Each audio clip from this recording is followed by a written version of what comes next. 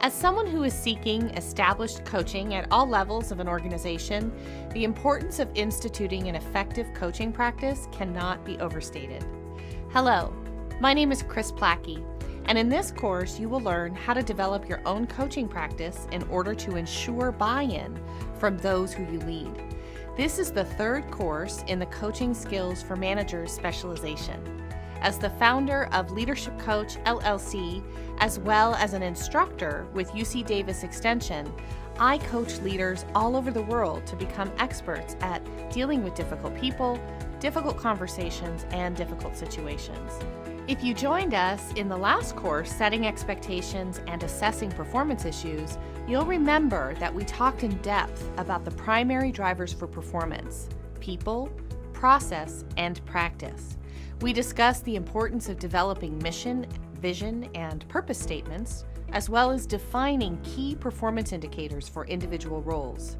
We then wrapped up by talking about accountability issues and how to determine what is causing mindset or skill set gaps, as well as how to effectively coach those experiencing these gaps. In this course, we're going to take the next logical step and discuss how to design and develop an effective coaching practice within your organization. We'll begin by talking about the employee performance continuum and establishing a coaching culture. We'll then talk specifically about designing one-on-one coaching meetings for those you lead. We'll discuss how to use KPIs to diagnose performance and how to ensure consistency in your one-on-one meetings by developing a coaching agenda that works for you.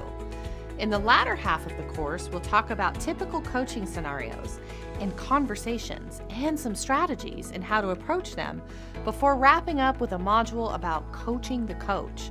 After all, managers and coaches are employees too and need some coaching, right?